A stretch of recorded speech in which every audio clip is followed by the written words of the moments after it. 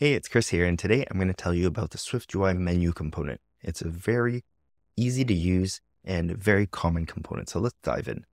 Okay, so here I've got a brand new Xcode project, and I can just show you. This will be done in a minute.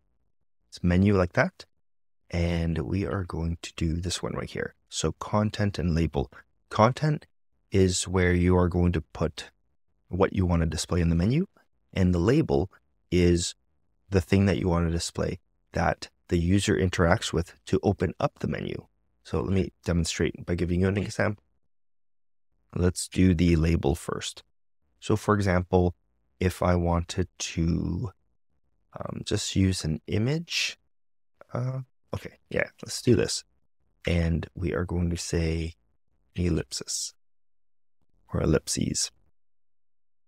And then for the code, we are going to put the buttons that we want to open up the menu. So you see this very common, right? You press these and a little menu pops up. And we're going to add the buttons for the menu now. So we're going to use title key in action. This may be to, let's say, copy. And for the action, you would perform the action. Say,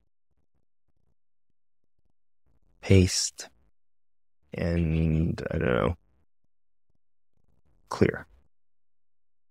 And then here, when you tap on this, it would pop up this menu. That's basically it. You see these all the time, and they're super duper useful. So that's how you use a SwiftUI menu.